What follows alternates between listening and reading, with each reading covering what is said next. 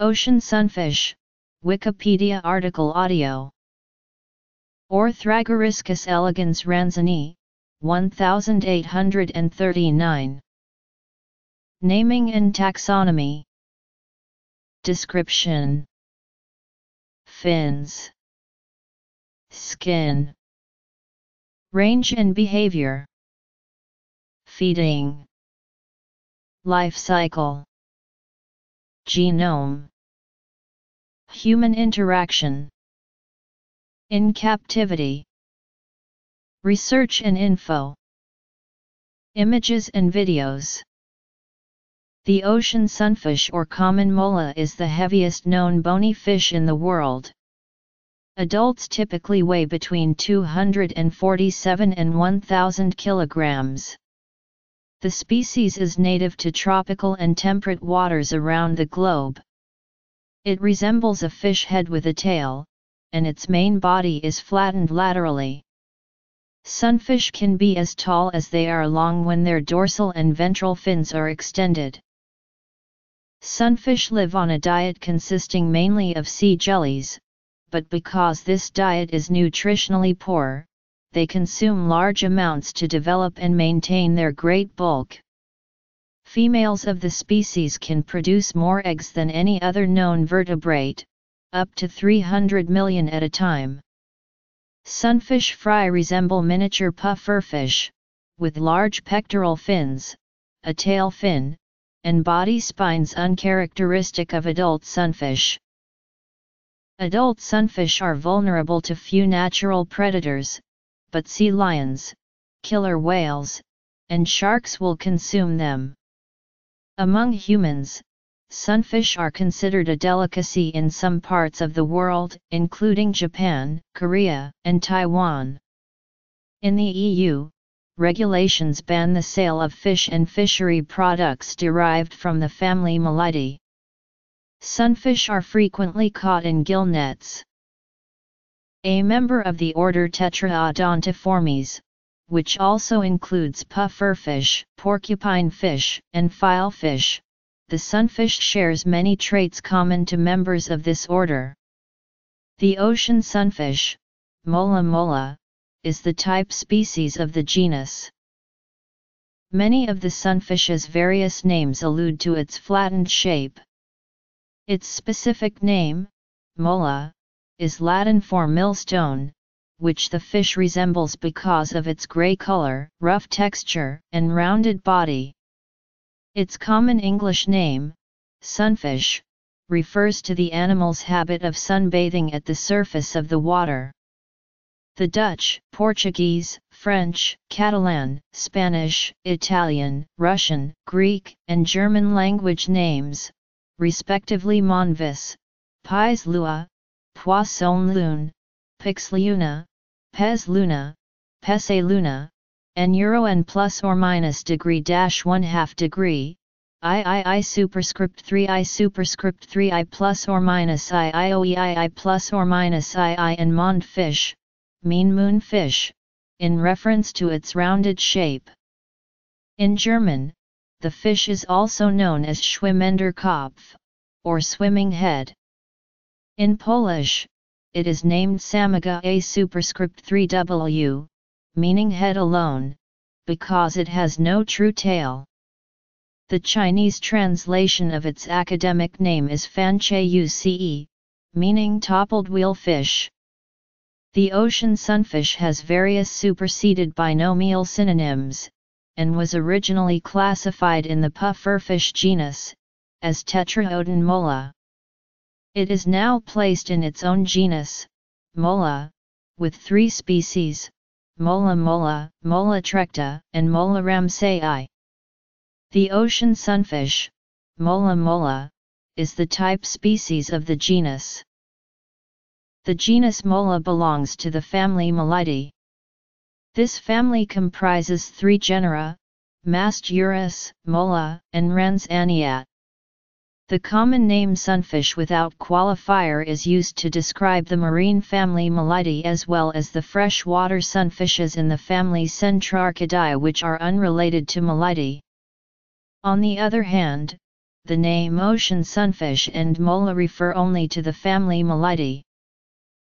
The family Melidae belongs to the order Tetraodontiformes, which includes pufferfish, porcupine fish, and filefish. It shares many traits common to members of this order, including the four fused teeth that form the characteristic beak and give the order its name. Indeed, sunfish fry resemble spiky pufferfish more than they resemble adult mollusks. The caudal fin of the ocean sunfish is replaced by a rounded clavus, creating the body's distinct truncated shape. The body is flattened laterally, giving it a long oval shape when seen head-on. The pectoral fins are small and fan-shaped, while the dorsal fin and the anal fin are lengthened, often making the fish as tall as it is long. Specimens up to 3.2 m in height have been recorded. The mature ocean sunfish has an average length of 1.8 m and a fin-to-fin length of 2.5 m. The weight of mature specimens can range from 247 to 1,000 kilograms, but even larger individuals are not unheard of. The maximum size is up to 3.3 m in length, 4.2 m across the fins, and up to 2,300 kilograms in mass. The spinal column of M. mola contains fewer vertebrae and is shorter in relation to the body than that of any other fish. Although the sunfish descended from bony ancestors, its skeleton contains largely cartilaginous tissues, which are lighter than bone, allowing it to grow to sizes impractical for other bony fishes. Its teeth are fused into a beak-like structure, and it has pharyngeal teeth located in the throat. The sunfish lacks a swim bladder. Some sources indicate the internal organs contain a concentrated neurotoxin, tetrodotoxin, like the organs of other poisonous Tetraodontiformes, while others dispute this claim. In the course of its evolution, the caudal fin of the sunfish disappeared, to be replaced by a lumpy pseudotail, the clavus. This structure is formed by the convergence of the dorsal and anal fins, and is used by the fish as a rudder. The smooth denticled clavus retains 12 fin rays, and terminates in a number of rounded ossicles. Ocean sunfish often swim near the surface, and their protruding dorsal fins are sometimes mistaken for those of sharks. However, the two can be distinguished by the motion of the fin. Sharks, like most fish, swim by moving the tail sideways while keeping the dorsal fin stationary. The sunfish, though, swings its dorsal fin and anal fin in a characteristic sculling motion. Adult sunfish range from brown to silvery gray or white, with a variety of mottled skin patterns. Some of these patterns may be region-specific. Coloration is often darker on the dorsal surface, fading to a lighter shade ventrally as a form of counter-shading camouflage. M. mola also exhibits the ability to vary skin coloration from light to dark, especially when under attack. The skin, which contains large amounts of reticulated collagen, can be up to 7.3 cm thick on the ventral surface, and is covered by denticles and a layer of mucus instead of scales. The skin on the clavus is smoother than that on the body, where it can be as rough as sandpaper. More than 40 species of parasites may reside on the skin and internally, motivating the fish to seek relief in a number of ways. One of the most frequent ocean sunfish parasites is the flatworm, Acacoelium contortium. In temperate regions, drifting kelp fields harbor cleaner wrasses and other fish which remove parasites from the skin of visiting sunfish. In the tropics, M. mola solicits cleaning help from reef fishes. By basking on its side at the surface, the sunfish also allows seabirds to feed on parasites from its skin. Sunfish have been reported to breach, clearing the surface by approximately 3 m, in an effort to dislodge embedded parasites. Ocean sunfish are native to the equal temperate and tropical waters of every ocean in the world. Mola genotypes appear to vary widely between the Atlantic and Pacific, but genetic differences between individuals in the northern and southern hemispheres are minimal.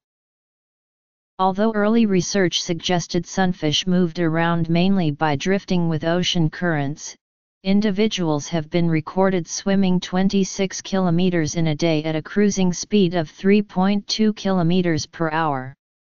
Sunfish are pelagic and swim at depths to 600 m. They are also capable of moving rapidly when feeding or avoiding predators, to the extent they can vertically leap out of water. Contrary to the perception that sunfish spend much of their time basking at the surface, mola adults actually spend a large portion of their lives actively hunting at depths greater than 200 m, occupying both the epipelagic and mesopelagic zones. Sunfish are most often found in water warmer than 10 degrees C. Prolonged periods spent in water at temperatures of 12 degrees C or lower can lead to disorientation and eventual death. Surface basking behavior, in which a sunfish swims on its side, presenting its largest profile to the sun, may be a method of thermally recharging following dives into deeper, colder water in order to feed. Sightings of the fish in colder waters outside of its usual habitat, such as those southwest of England, may be evidence of increasing marine temperatures, although the proximity of England's southwestern coast to the Gulf Stream means that many of these sightings may also be the result of the fish being carried to Europe by the current. Sunfish are usually found alone, but occasionally in pairs. The diet of the ocean sunfish was formerly thought to consist primarily of various jellyfish.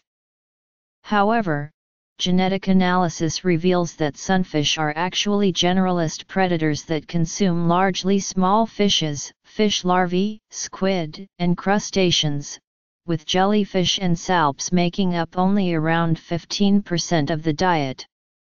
Occasionally they will ingest eelgrass. This range of food items indicates that the sunfish feeds at many levels, from the surface to deep water, and occasionally down to the seafloor in some areas. Ocean sunfish may live up to 10 years in captivity, but their lifespan in a natural habitat has not yet been determined. Their growth rate is also undetermined. However, a young specimen at the Monterey Bay Aquarium increased in weight from 26 to 399 kilograms and reached a height of nearly 1.8 m in 15 months. The sheer size and thick skin of an adult of the species deters many smaller predators, but younger fish are vulnerable to predation by bluefin tuna and mehi-mehi. Adults are consumed by sea lions, orca, and sharks. Sea lions appear to hunt sunfish for sport, tearing the fins off, tossing the body around, and then simply abandoning the still living but helpless fish to die on the seafloor. The mating practices of the ocean sunfish are poorly understood, but spawning areas have been suggested in the North Atlantic, South Atlantic, North Pacific, South Pacific, and Indian Oceans. Females can produce as many as 300 million eggs at a time, more than any other known vertebrate. Sunfish eggs are released into the water and externally fertilized by sperm. Newly hatched sunfish larvae are only 2.5 mm long and weigh a fraction of a gram. They grow to become fry, and those which survive grow many millions of times their original size before reaching adult proportions. Sunfish fry, with large pectoral fins, a tail fin, and body spines uncharacteristic of adult sunfish, resemble miniature pufferfish, their close relatives. Young sunfish school for protection, but this behavior is abandoned as they grow. By adulthood, they have the potential to grow more than 60 million times their birth size, arguably the most extreme size growth of any vertebrate animal. In 2016, researchers from China National Gene Bank and A** Singapore, including Nobel laureate Sidney Brenner, sequenced the genome of the ocean sunfish and discovered several genes which might explain its fast growth rate and large body size.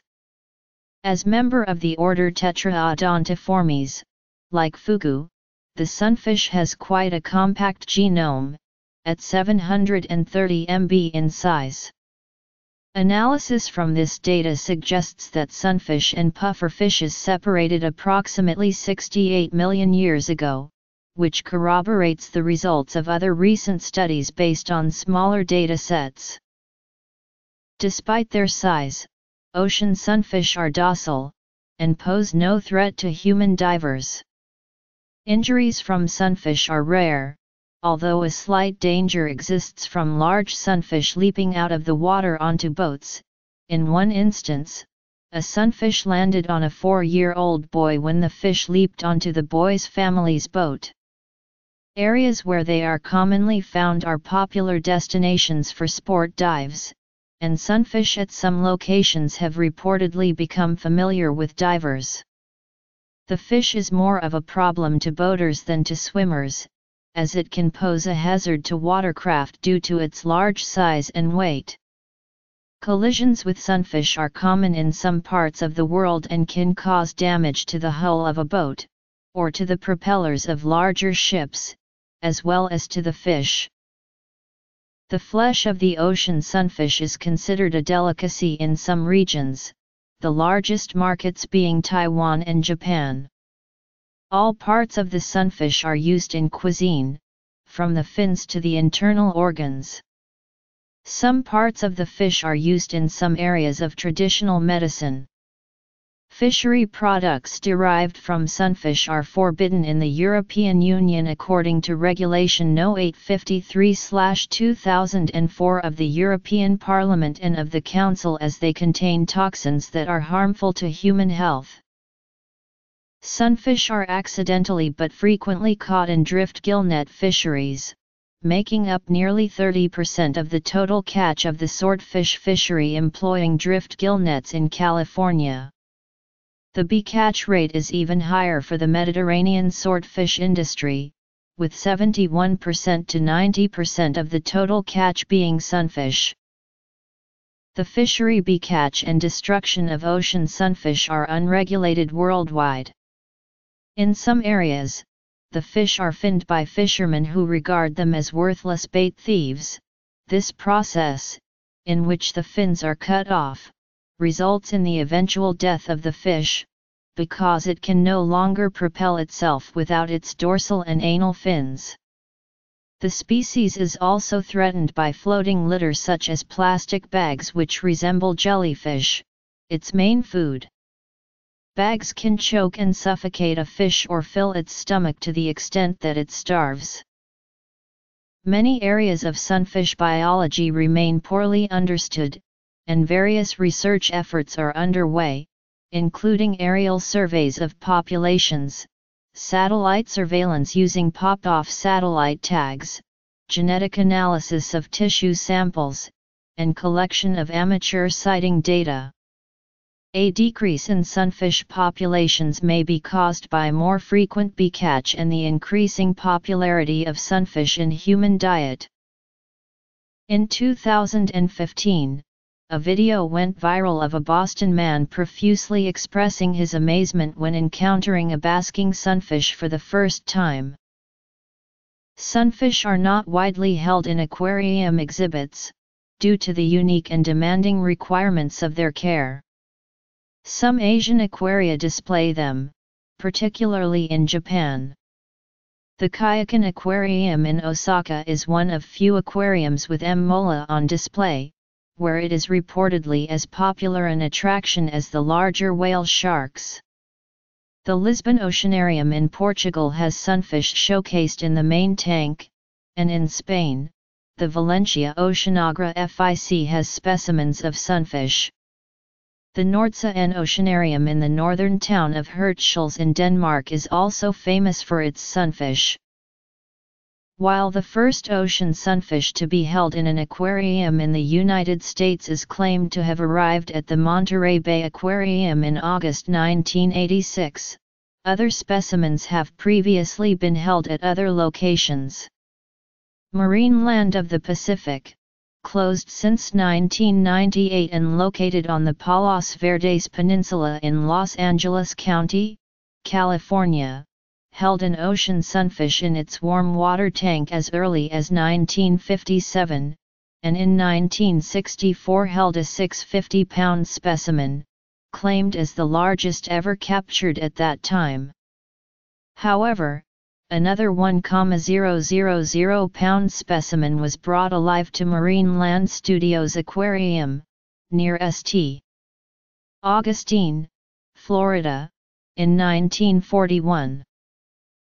Because sunfish had not been kept in captivity on a large scale before, the staff at Monterey Bay was forced to innovate and create their own methods for capture, feeding, and parasite control. By 1998, these issues were overcome, and the aquarium was able to hold a specimen for more than a year, later releasing it after its weight increased by more than 14 times. Mola Mola has since become a permanent feature of the open sea exhibit. Monterey Bay Aquarium's largest sunfish specimen was euthanized on February 14, 2008, after an extended period of poor health. A major concern to curators is preventive measures taken to keep specimens in captivity from injuring themselves by rubbing against the walls of a tank, since ocean sunfish cannot easily maneuver their bodies. In a smaller tank, hanging a vinyl curtain has been used as a stopgap measure to convert a cuboid tank to a rounded shape and prevent the fish from scraping against the sides. A more effective solution is simply to provide enough room for the sunfish to swim in wide circles. The tank must also be sufficiently deep to accommodate the vertical height of the sunfish, which may reach 3.2 m. Feeding captive sunfish in a tank with other faster-moving, more aggressive fish can also present a challenge. Eventually, the fish can be taught to respond to a floating target to be fed, and to take food from the end of a pole or from human hands.